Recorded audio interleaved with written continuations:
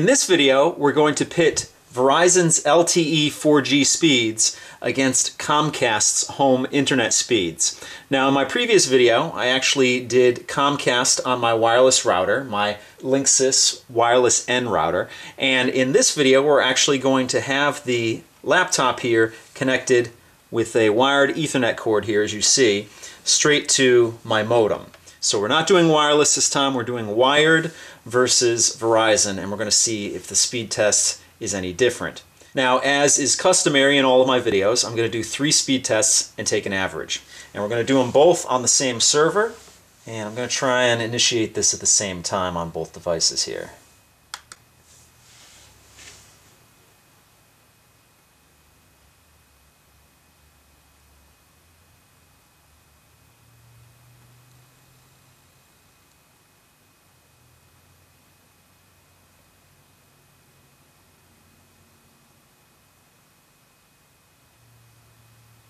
Okay, Verizon's finished first, followed quickly by Comcast over here. Now, it's pretty similar to the tests that we had when it was wireless, which is interesting, which shows that my router is very fast.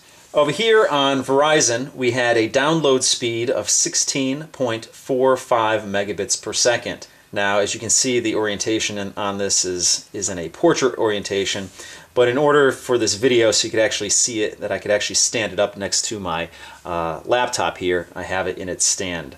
So I'll just read you off the information here. Like I said, 16.45 megabits per second on the download here, and 17.03 megabits per second over on Comcast over there. So the difference is about 0.5 megabits per second. The edge goes to Comcast. Now, the upload speeds, it's a different story. Over here on Verizon, you have 6.50 megabits per second on the upload, and over here for Comcast, you have 3.38 megabits per second for the upload. So again, about twice as fast over here on Verizon as it is on Comcast, even though I'm using a wired connection here, which is interesting. Like I said before, we do 3 speed tests here, so let's do speed test number 2. Okay, the result this time is a little bit different. Over here with Verizon, the download speeds were faster. It's 17.13 megabits per second. Over here with Comcast, it's 17.08 megabits per second. So by a hair, you have faster speeds over here on Verizon's 4G LTE. And again, the upload speeds, same story. You have 6.25 megabits per second over here, and the upload on Comcast is 3.34 megabits per second. And you have, again, about twice as fast over here for your upload speeds. Let's do speed test number 3 and then get the average. Okay, in our final test, Verizon wins again.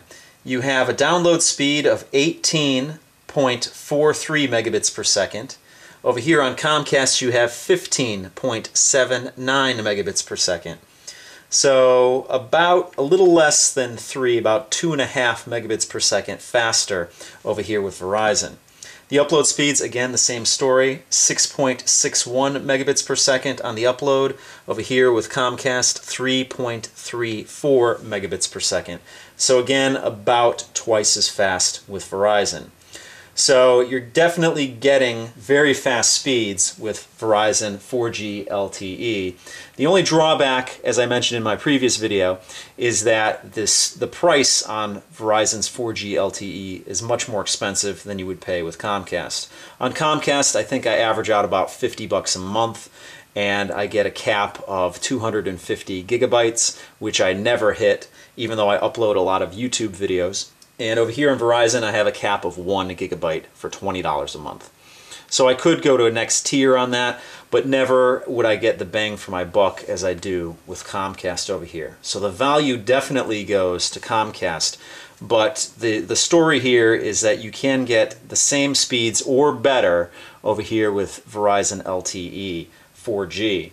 Which to me really says that Verizon 4G LTE is the best wireless that you can get on your mobile phone, which again, as I have expressed in previous videos, makes me consider getting out of my AT&T contract, because with speeds that you get on your home network or greater, it's really nice to have that in the palm of your hand. So that's definitely something to think about. So that pretty much does it for this video. If you have any questions or comments, please post them down below. I'll see you guys next time.